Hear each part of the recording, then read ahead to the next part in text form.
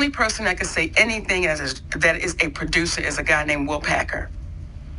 I did a movie called Almost Christmas. When Will Packer sat down with my husband and I, Shannon, every other word out his mouth was queen. You our queen, and the queen, and the queen, and the queen. And we just want you to do a cameo. And here's what we're going to pay you. My husband said, Will, that does not cover Monique doing promotions. That covers none of that, brother. Right. This is just for the cameo, okay? Yeah. The director was David Talbot. My husband and David Talbot were college roommates. They were across the hall from one another.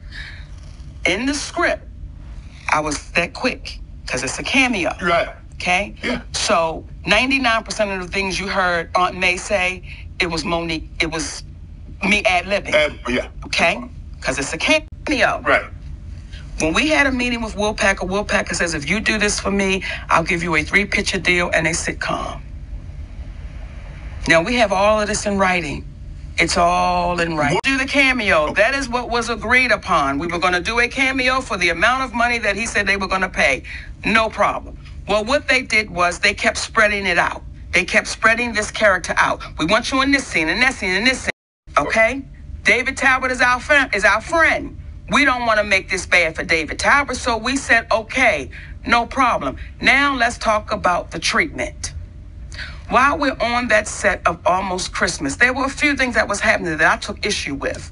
Will Packer is a producer. He came on that set and tried to give us a direction while the director was standing right there. I said, Will Packer, I will not allow you to do that. You would never do that to Steven Spielberg. You would never do that to a white director. You as a producer going to just walk in and give a direction, so I will not take direction from you. If you have something you want to give to me, you give it to the director.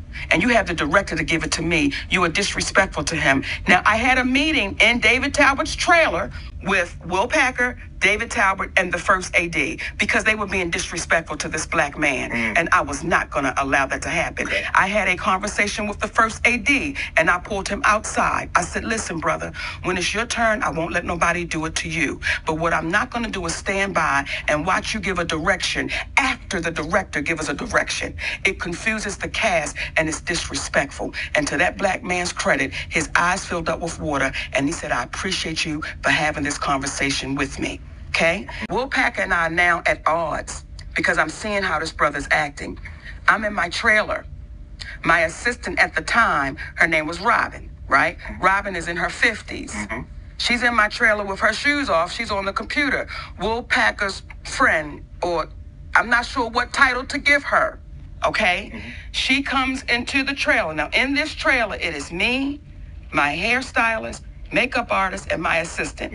This young lady, who we're all old enough to be her mother, she comes and looks at my assistant and said, what's your shoes doing off?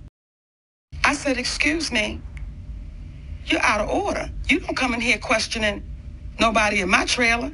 As a matter of fact, and her energy was not that of, I'm playing. It was, what you, I said, as a matter of fact, I need you to go get Will. Because I'm not even going to have this conversation with you. I'm going to talk to your boss. When Will Packer comes into that trailer for us to talk, do you know what that man says to me and my hairstylist and my makeup artist and my assistant? I am the head nigga in charge. Everything stops with me. I said, well, I want to let you know this, Will. You're going to hear that you're the head nigga in charge from me as many times as I can tell people that's what you said. I said, and furthermore, you need to check your assistant. Because this is my space. We weren't in your trailer with our shoes off. We're in my space with our shoes on. Was, who do we need to talk to?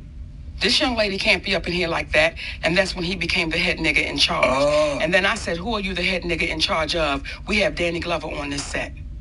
We have a legend and an icon. Are you the head nigga in charge of him? Are you the head nigga in charge of Kimberly Elise? Are you the head nigga in charge of Gabrielle Union? Are you the head nigga in charge of JB Smooth? Who are you the head nigga in charge of? So he tried to laugh it and joke it. I said, I don't play that way, brother. I said, the food is bad. Like, what we doing here? The food was slop. So when they say they didn't have any food, the food we had, nobody ever ate that food because it was just like you can feed them anything. Now, here's where it gets even better. Remember how Taraji said the trailers were infested? Yes. Our trailers blew up.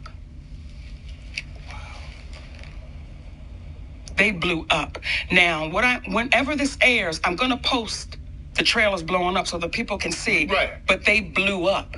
And if any of us were in those trailers, we would have been gone. Right. The trailers blew up. Now, when I was smelling the gas, we went to the brothers that was hooking up the trailers, and we said, hey, we smell gas. Mm-hmm. They said, Mo, we let him know, talking about the head nigga in charge, we let him know. He just said, okay, and walked away. I said, he what?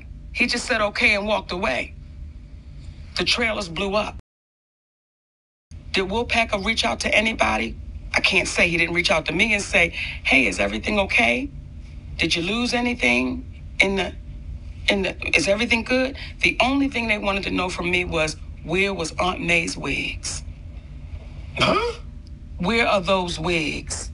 Nobody asked, not the studio, not Will Packer, not nobody. Wow. Said, are you good? Did you lose anything? Right. I said, the wigs blew up in the explosion.